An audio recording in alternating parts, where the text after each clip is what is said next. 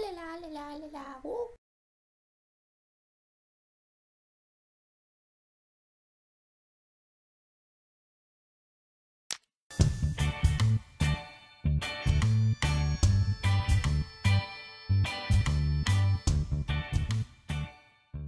Hello everybody, so today I have a video that a lot of you guys have been asking about, and I said I wouldn't make a video on this, but I decided, what the hell, I'll make a video on it, because all of you guys wanted it, and I don't really have a reason for keeping it secret anymore, because the project that I was using it on that was supposed to be keeping it secret kinda died, so now that project is dead, there's really no reason for me to keep it secret anymore. So today I'll be showing you guys how to make menus and GUIs. So if you saw my video a while back, you'll know that I made GUIs like this, as you can see. But so I'll show you how to make these, and they work best if you're in survival mode, but they do work in creative mode as well. It's just a little bit better in survival. So when you come over here and open this, as you can see, there's option. So we click this, and option 2 bring you into another menu, and this is option 4, and then so we can click that, and it runs the command block of stone placed 3 blocks above you, and then it says at P, we look up, there's a block of stone. Let's do it again.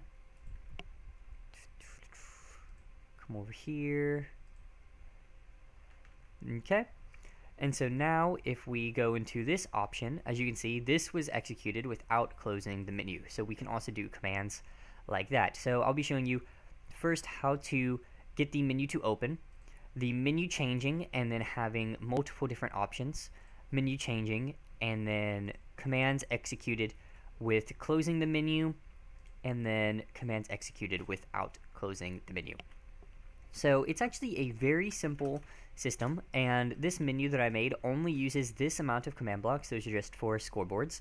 So I'll warn you now that this was actually made or designed to work in 1.8 and in versions that didn't have scoreboard tags.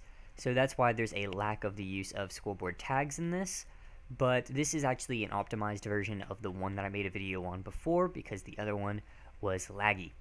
And this system can also be used to create menus and GUIs quote-unquote inside of entities and mobs, similar to that found on Mineplex. I'll leave a link in the description of a video that I made a while back. It uses basically this exact same system, and I actually created the mob GUI version first and then optimized the player GUI version. So I left signs on all of these command blocks, and I will be leaving a world download in the description so that you can take this and basically make it into whatever you want. So this is just giving the item that we're using in this example. So it's just a potion with a display name of menu. This can be anything, and I recommend setting custom NBT. I have a video on using sudo NBT for this kind of thing, because right now someone could just rename a potion menu and get it to work. So this is the part that summons the minecart menu. Yes, it uses minecarts. A lot of you actually guessed that, but what you didn't guess is how I made them invisible, and so I will show how that happens. So this handles the clicking of the item, so the menu selection. This handles the screens, and this handles the commands that run with the menu closing. So I've labeled all of these, and I've split it up into neat little sections just so that we can get a better understanding. So this is just a blank command block, as I believe this one is. No, this isn't a blank command block. Okay. So this is just a blank repeating command block, and this sets a score to 0, and this just sets a score to 1. This can be replaced with scoreboard tags, obviously. So just potion hold 1. And I'll actually run over here and show the scoreboards first. So there's a potion hold dummy, then there's an interface dummy, then there's a pot menu dummy, which is, I'm just using potions for this example. Then this one's blank, my bad. So this just adds a scoreboard called PMG, which stands for potion menu grab, and these just all do different ones as well. And then this is menu close. Alright. So right here, this just sets the score to 1 if you're holding it, and sets it to 0 if you aren't. So this controls the minecart's position. So this will execute at all players who have a potion hold minimum of 1 to teleport all minecarts named menu in a radius of 1 count of 1 to the nearest player. So this also controls the minecart's position. So this then also teleports it up by 1.2 blocks so that it's not in the feet, but it's at your player head, which is directly in the player head. So this summons the menu. So this scoreboard player set at a potion hold 1 pop menu equals 0 to potion menu 1 if they have a selected item of a potion. This can obviously be changed. This is all just stuff for examples.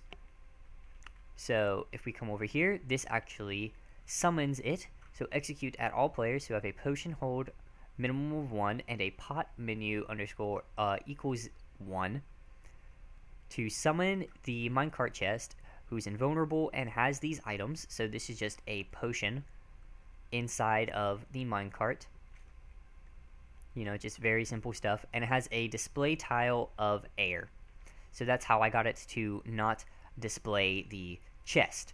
But I'll get into how I made it completely invisible in a second. So this will then just set all players who have a pop menu score of 1 to pop menu score of 2, so that it doesn't continue to summon the minecart, so it only summons it once. So this then will remove the minecart by executing at all players who have a potion hold score of 0 to teleport it down by 500 blocks, so it's just into the void. These just resets the scores, blah blah blah, score resets. And this will fix a minecart bug, so if you have it and you run, then it will possibly fall depending on server lag and such.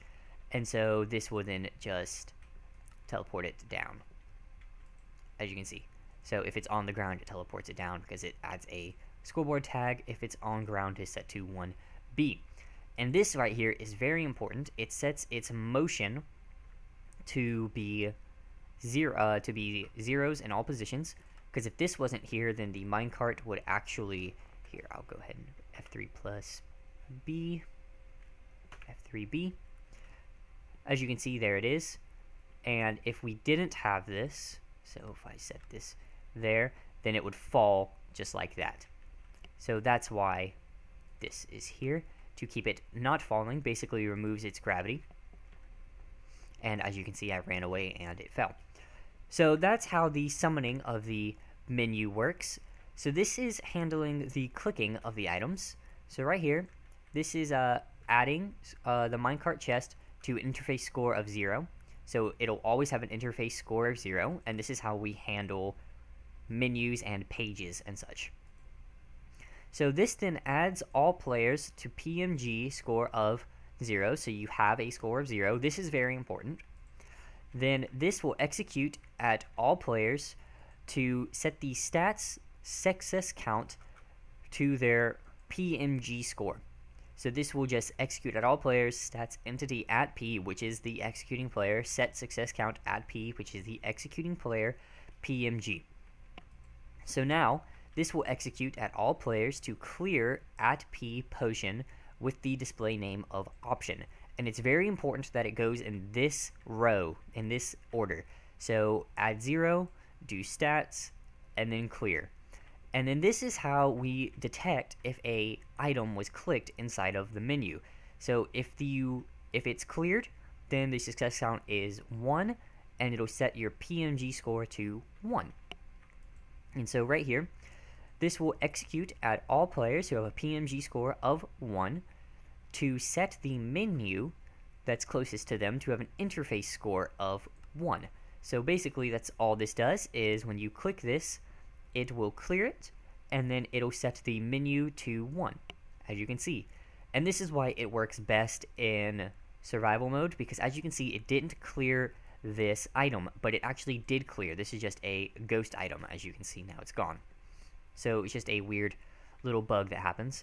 And this is just repeated throughout, so PMG score 2, and then execute at all players, success count PMG score 2, and then it's set to remove potion 2, and now we just set it to interface 2. So this would be this one, and so now we change it, and now it has a interface score of 2, and so now it has this option. So there we go, and it killed the command the minecart. So this is potion menu grab 3. It's the same stuff. same stuff. And so now this was a say command, obviously. And now PMG4 is how we do closing the menu as well. So as you can see, this just clears the item and all that. And so then this will set all players who have a PMG4 score, minimum of 1, to menu close 1. And this is important because the tick right after this is set to 1, it sets it to 0 again. So if I had this as a say command and then I had another execute at a PMG4 minimum of 1, it wouldn't work. It'll only do it once. So we have to set it to another score to carry it on. And that's where this comes in. So right here, if you have a menu close score of exactly 1, it'll set block 3 blocks above you stone, and then it'll do a say command, and then this is just blank examples for how to keep it going, blah blah blah blah blah. This is just for, you know, example stuff. And then at the very end, these last two must always be at the very end of the row, so you have to move them. This will execute at all players who have a menu score close minimum of 1, and it will teleport the chest down, or the minecart chest down into the void, and then it'll set your menu close score to 0. And so now right here, this just handles the menus for the minecart. So this will execute it at E, name equals menu, interface score minimum of 1 and equals 1, so it's exactly 1. And this just edits the slots and the items and such. And that's how we handle menus. So this is in no way perfect. This is just an example that I quickly threw together for a project that I've been working on with some guys. But we decided that we weren't really going to be using this in that project. So this world was made for another one of the guys. But again, he's not going to be using it, so I guess I'll go ahead and just put it up for download. So you can use this to basically make any kind of menu you want, and it can support all kinds of things. It'll look really good if you, for example, instead of just having it as a menu right here, you can name it something fancy with like color codes and all kinds of stuff, and you can get really fancy with this. But so now, for how I made it completely invisible, it's very simple. I used a resource pack and just removed the texture. I didn't see a single comment that actually mentioned that in the original video, and you guys were so close. Some of you guessed that that I was using a resource pack for something, but I think I saw one person say that I used a resource pack to remove the chest, but he couldn't figure out how I made the minecart itself invisible. I saw some people guess that it was a minecart, and yes, that was correct, but no one actually guessed how I made it invisible. And so that's how I just went in, and I didn't remove the texture, because if you remove the texture, then it'll do the missing texture thing.